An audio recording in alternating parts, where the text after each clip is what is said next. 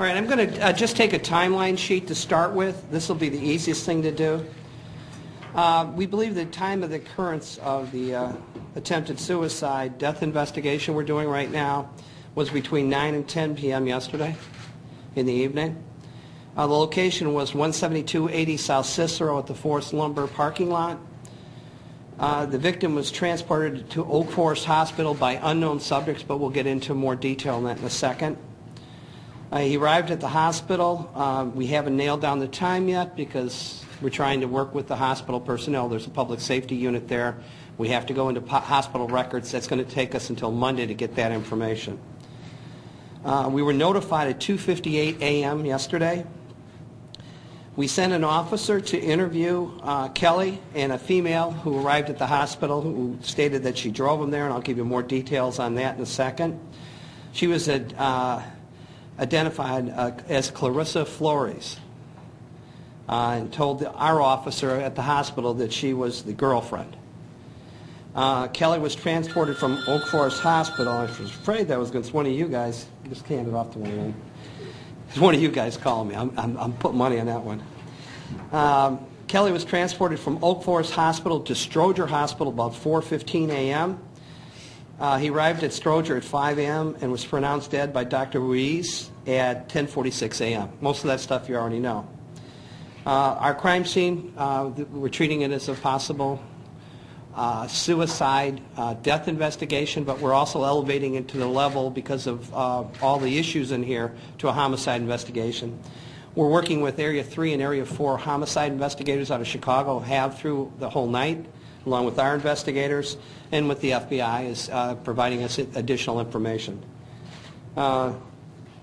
We are the lead agency on this, and I'm going to give you some details that we weren't allowed to give out last night, just some more things that we've learned.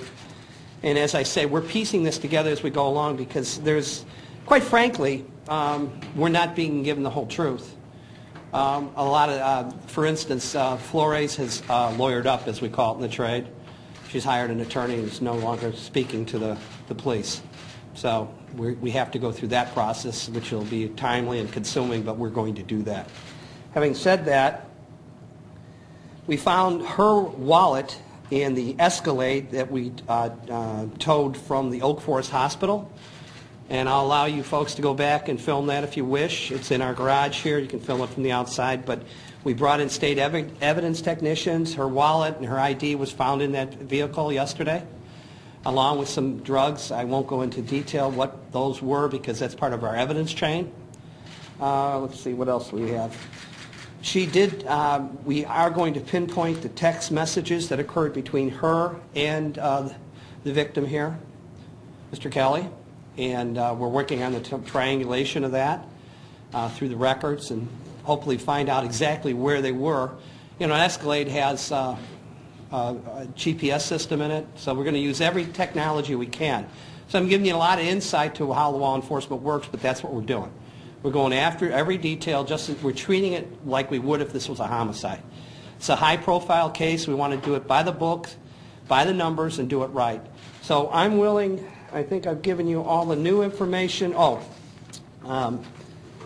We had a autopsy at 8 o'clock this morning, and as of right now, it's done. It's been concluded. We will not know the results of our autopsy until later today, and then we will not know the results of the toxicology, which you also know. That'll be some time.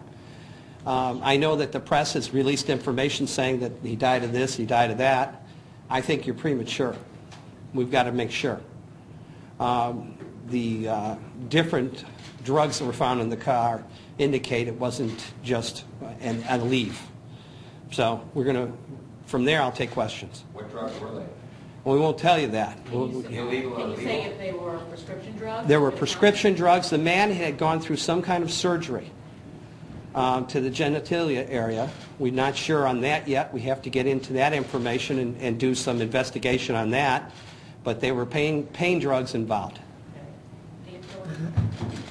Surgery when? When did he undergo surgery? We don't know that. And again, we're 24 hours into this. We're gaining all the information. We're on a weekend.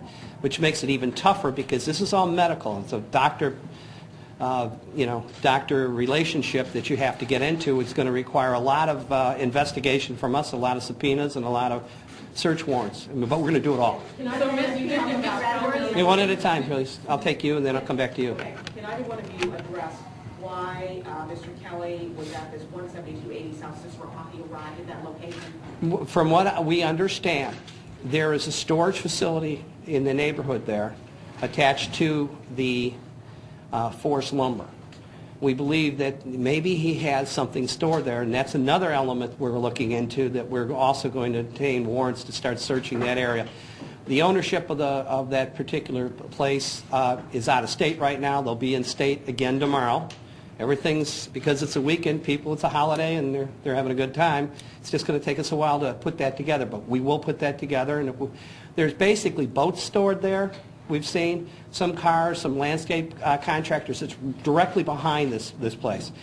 Now, it might not be that. It might be one further down. We don't know. We're going to establish that. We're going to be interviewing everyone on Monday morning because we can't talk to them. They're all gone today. So this is an ongoing investigation.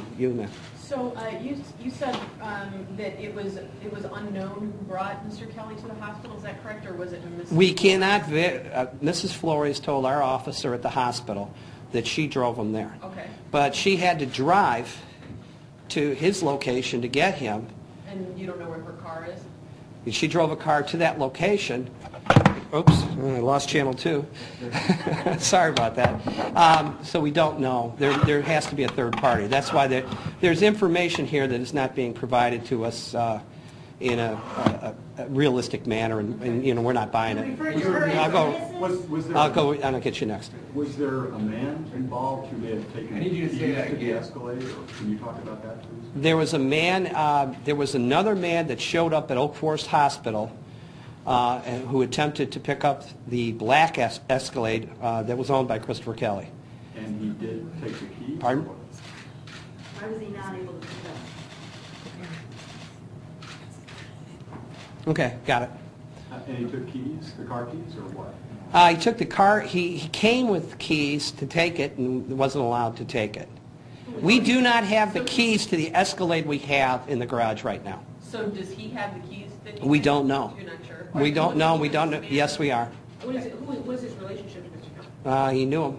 Is he a friend? Is he a relative? He claimed to be a friend, talked to our officer. This was a junior patrol officer, didn't get his information because he was working on Mr. Kelly's information. So, and it wouldn't have been something that officer would have been going after that evening. Mayor Wells. I'm going to go through and get everybody a chance. Go ahead, ma'am. You referred to